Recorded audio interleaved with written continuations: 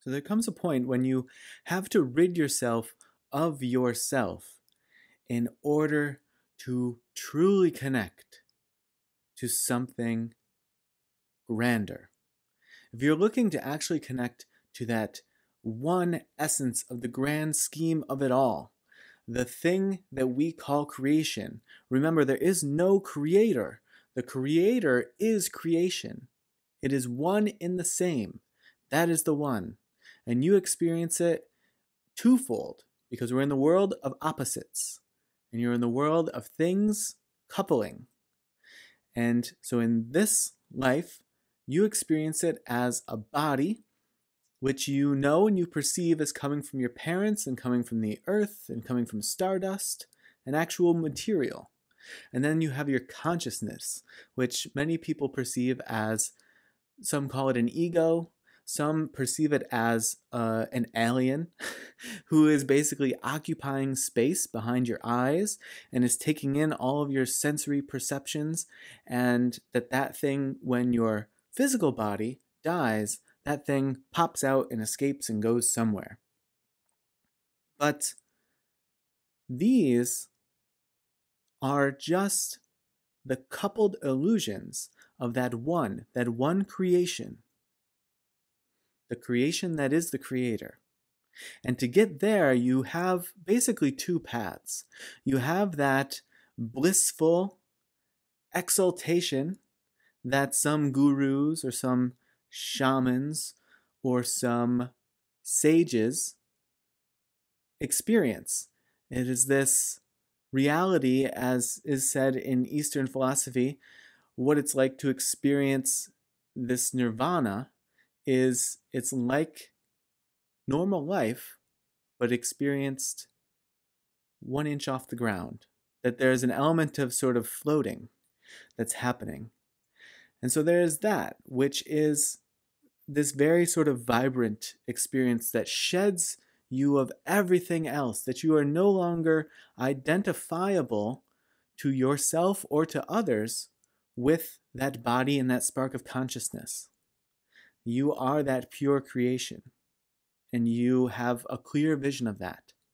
But the other way, the way that I think is more attainable for most people, or maybe is a stepping stone toward that exaltation, is to see that it is all a game and an illusion and a drama that's being played for the sake of experience and enjoyment and trickery. That you have put yourself here in all of the experiences that you have had and met all of the people whom you have met for the purpose of having that unique experience. And it's all to play a trick on yourself, to fool yourself into believing that this is very serious and very real, and that you must get X, Y, or Z out of it. And in that way, you keep yourself really entrenched in the illusion. That's how the illusion becomes impactful. It's like when you watch a great movie and you are moved to tears, or you have that feeling in the pit of your stomach, or you can't stop laughing. You know that it is an illusion. It is something that's happening, that's scripted on the stage or on the movie screen. But still, even with that very clear knowledge, you have that visceral reaction to it.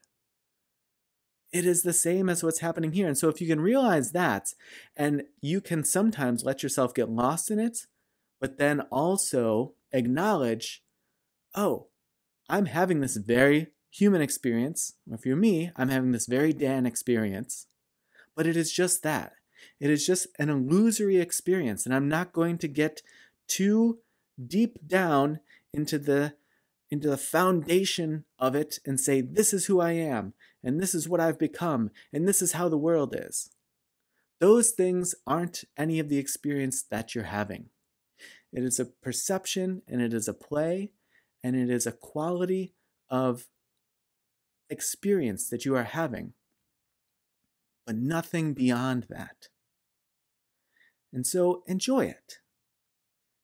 And let go of some of the seriousness of it all. And if you do find yourself getting caught up in it, the way to rid yourself of it is to notice that and say, oh, wow, I've done such a good job of convincing myself how real and important this is right now.